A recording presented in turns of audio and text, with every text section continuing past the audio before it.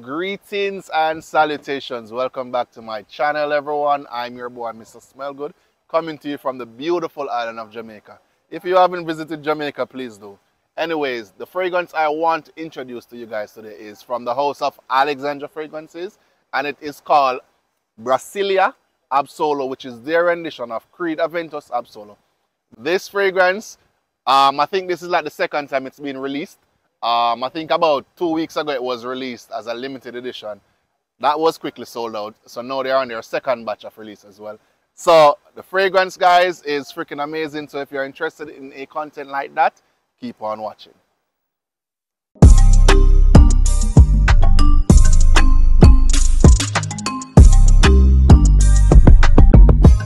In reviewing this fragrance, I'm going to tell you about the performance, the comparability. I'm going to talk about the quality of the fragrance, not to mention the longevity, and also the complement factor.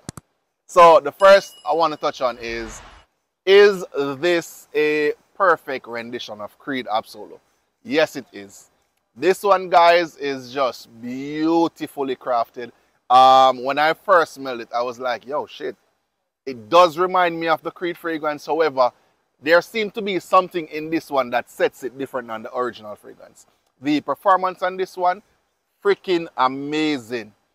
Amazing. Over a week in my clothing, not to mention on my skin, I got easily over 9 hours of projection and longevity on my skin. The complement factor now, guys. Yesterday I was actually wearing the fragrance, and someone passed me I think I was at a cook shop, and the guy asked if I was wearing Dear Savage. I was like, no, I wasn't wearing Dear Savage. He was like, what you wearing? So when he made the comparison of Dear Savage, I realized that a lot of persons compare Creed Absolu to Dear Savage Elixir. And I will agree, it does have the DNA of the Elixir.